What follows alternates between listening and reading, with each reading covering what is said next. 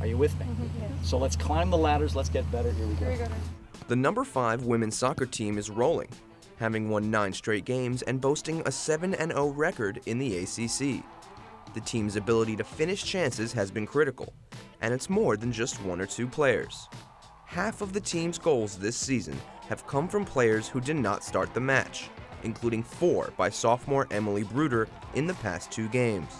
That's what's really special about this team, is that every player can play. I mean, the lineups are always changed based off of performance at practices because it's so competitive here, and every player has something to offer.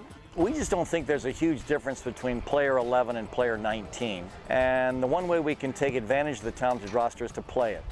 Carolina's style of play is also geared toward playing multiple games with short rest in between, especially in the postseason.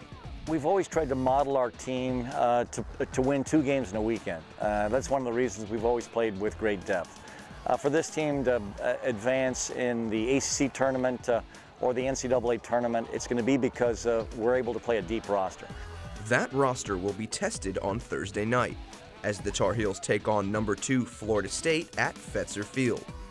With both teams undefeated in conference play, the winner would have a significant edge in the battle for the ACC regular season championship. They're not going to come out like going easy on us. Like, they're going to be tough. They're going to want it just as bad as we do.